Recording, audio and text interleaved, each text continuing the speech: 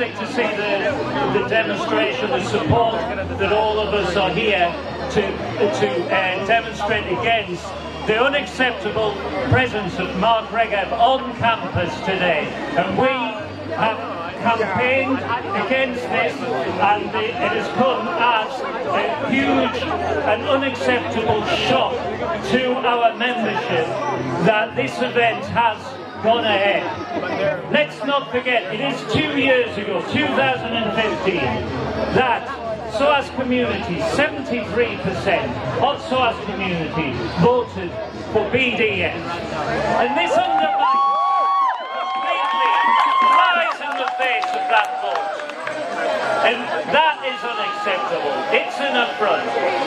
The presence of this event is not only an affront to that, it is an affront to those students who have campaigned and stand for the Palestinian cause, and also the Palestinian students and Arab students who will feel intimidated by this event.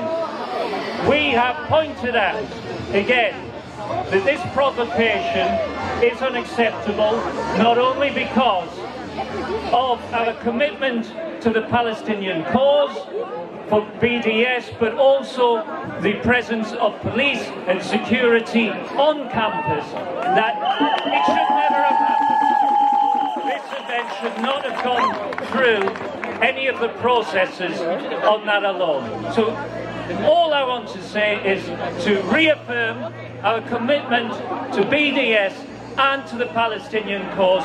Free, free Palestine! Free, free Palestine! Free, free Palestine! Free!